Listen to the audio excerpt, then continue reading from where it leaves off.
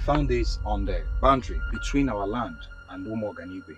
My fellow elders, this stone is useless to us. We don't have any need for it. I see war coming. What?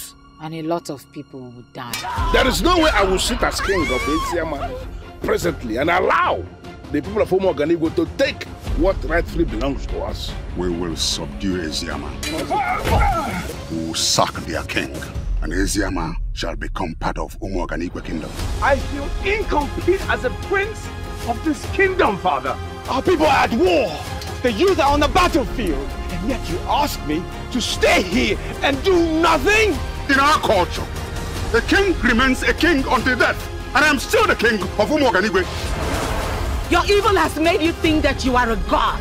You will be exposed to the gods and you will swallow your own words.